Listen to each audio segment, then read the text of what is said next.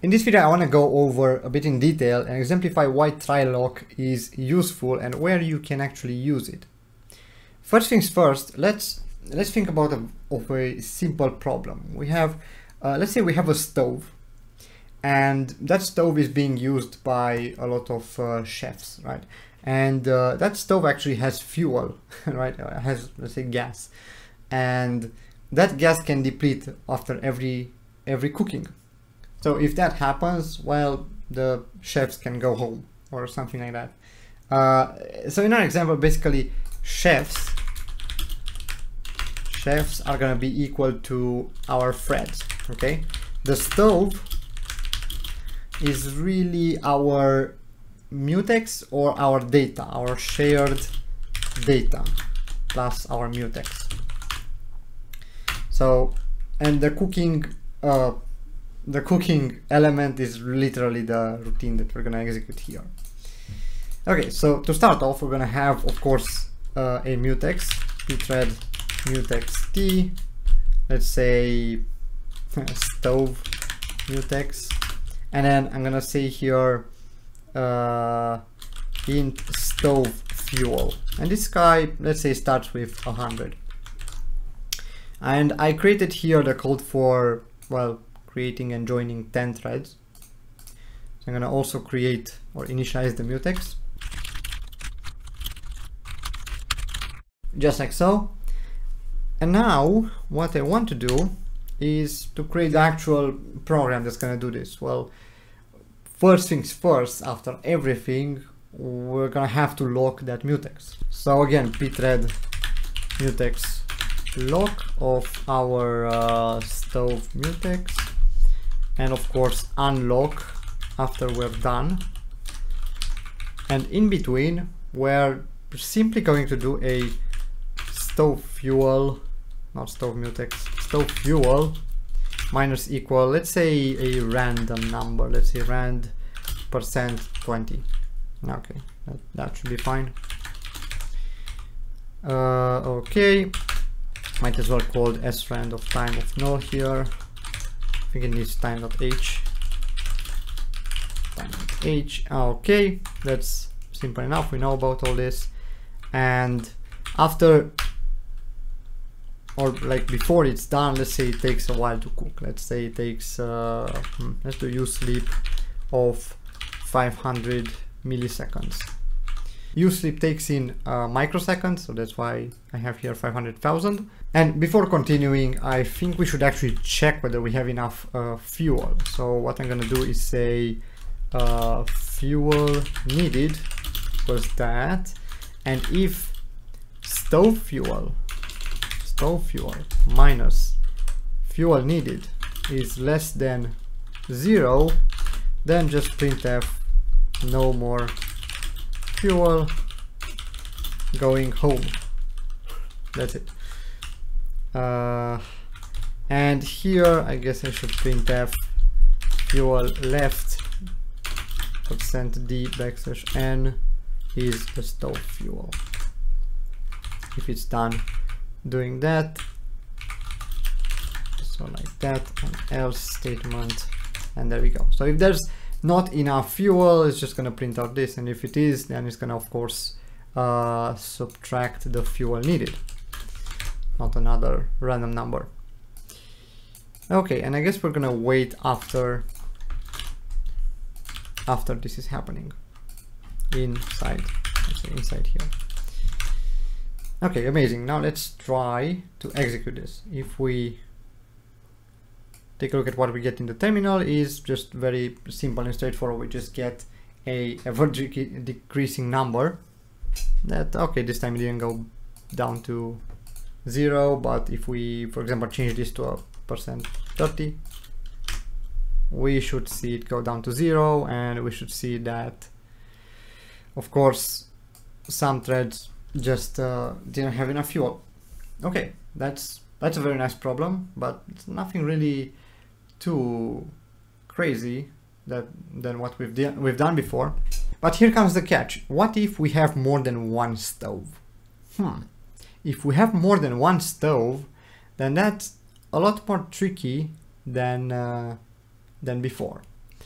because, well, okay, let's suppose we have 4 stove fuels, right? We have here an array instead of just one stove fuel, and let's say all of them start at 100, just like that.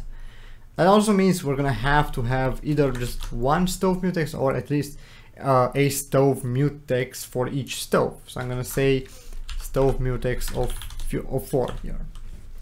I guess it's stove mutex C's at that point. And of course, if we change this, we're gonna have to initialize all of them.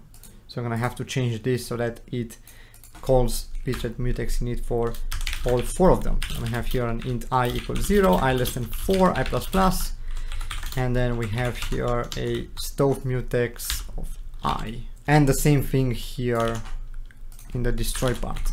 So destroy stove mutex of I. Okay, that's fine. Now, if we change here just everything to be stove mutex of 0 and stove fuel of 0, that would just mean that we're gonna use just one stove. Everybody's gonna use one stove, and that's not what we want. And another thing we could do is to pass in as argument the stove that's gonna be used, but that's predetermined. Can't we just let each chef decide for itself? Like take the first stove that is available every single time, and if there's none, just wait for a bit. Can't we do that? Well, using the try lock function, we can actually do it.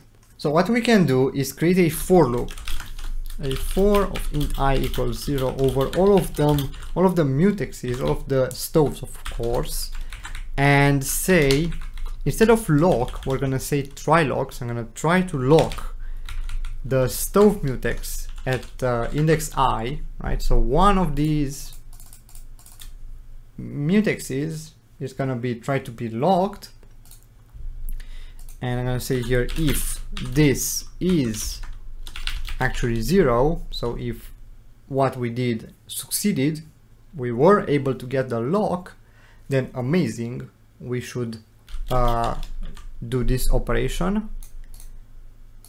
And of course we're gonna unlock it after we're done, and we're gonna use the stove fuel of I, right, in all the places. And if it did succeed once, it's not gonna try to cook again on the next stove. Okay, so what I wanted to do is, if it was able to lock a certain mutex, if it was able to cook once, it should terminate its execution. So I'm gonna go ahead and say here break. So I want to break out of the for loop so that it finishes its execution.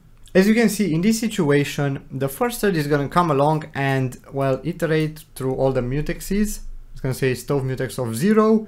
Is it locked? Of course it's not, so it's going to probably lock it. And it's going to enter the code. It's going to do its thing. It's going to unlock after it's done, and then it's going to break out of the for loop. So it's not going to cook again. Okay.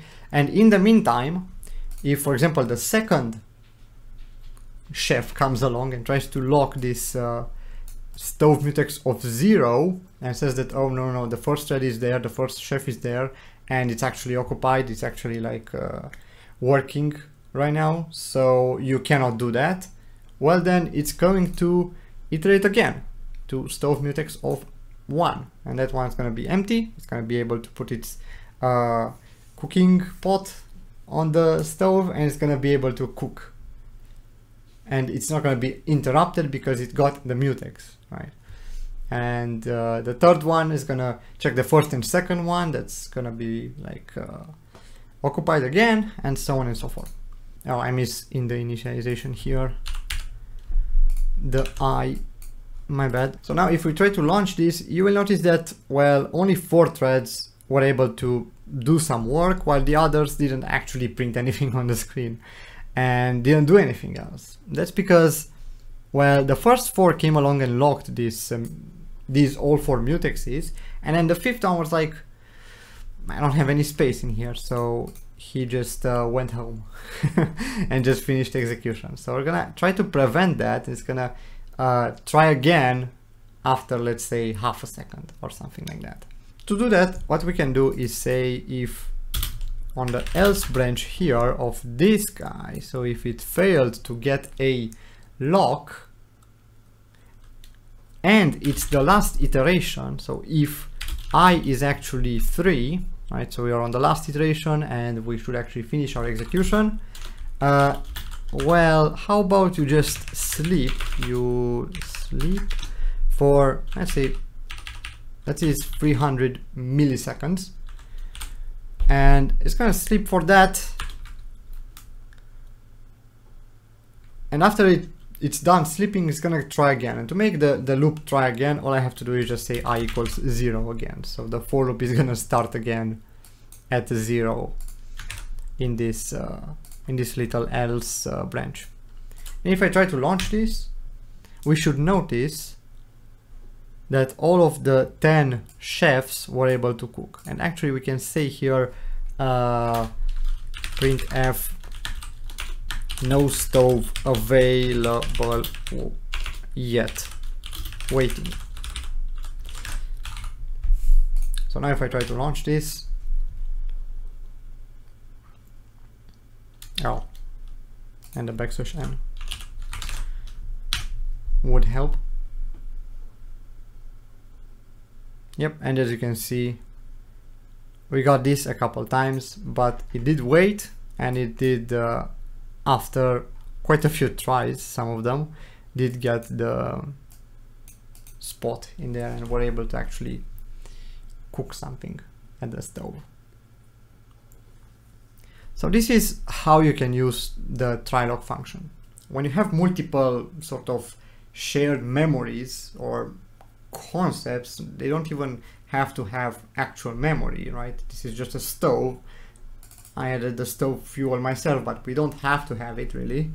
But if you have it, and it doesn't matter which one a thread chooses, but it needs to choose one, at that in that situation, the try-lock really helps, right? So if you have a point where you have multiple mutexes that are all exactly the same, it's just there are multiple of them so that more threads can do things in parallel, then a try-lock call makes sense, because, well, without a try-lock you would just be waiting on that one probably predefined mutex, and that wouldn't be necessarily the most optimal way of doing things. And that's about it for this video. I hope you got something out of it. If you do have any questions, leave them down in comments below or on our Discord server. The source code is going to be found at the link below to our website, where you can copy it, execute it, whatever, do to it. All right, take care, bye.